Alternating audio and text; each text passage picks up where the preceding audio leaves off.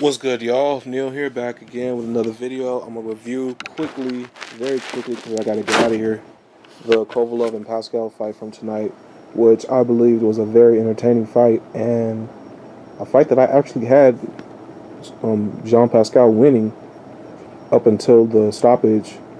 And like about the stoppage, I'm not really gonna complain about it. I think it was fine. He looked dazed.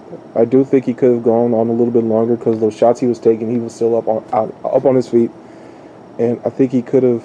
I think he could have kept it going.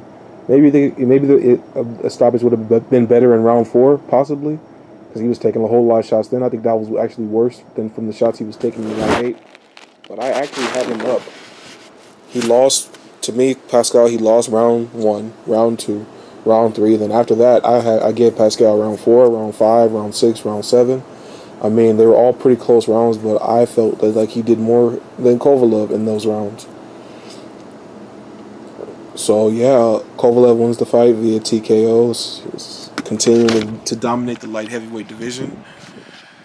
The HBO broadcast says that Adonis Stevenson wants to fight, and that he was there in the building. I find that very odd that they didn't show him on camera once, or that they didn't attempt to interview him.